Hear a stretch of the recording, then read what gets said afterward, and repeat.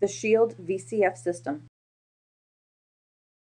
Insert a cannula and introducer through one pedicle to gain access to the vertebral body. Remove the introducer and insert the C3. Secure the cannula while rotating the C3 clockwise to drill across the vertebral body.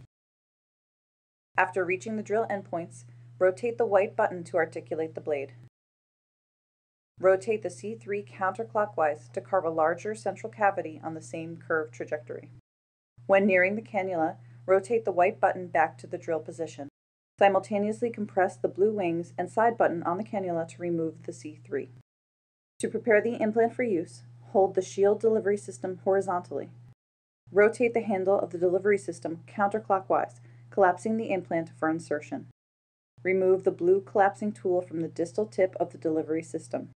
Press the blue end cap in until it mates with the delivery system handle to curve the distal tip of the implant. Insert the Shield delivery system to insert the implant. Rotate the handle clockwise to expand the implant into the cavity. Remove the blue end cap to expose the cement injector lure. Connect the cement injector and inject cement. After confirming the cement is fully cured, release the implant by compressing the blue buttons on the side of the handle, sliding them proximally until they come to a stop. Once the implant is released, remove the instruments.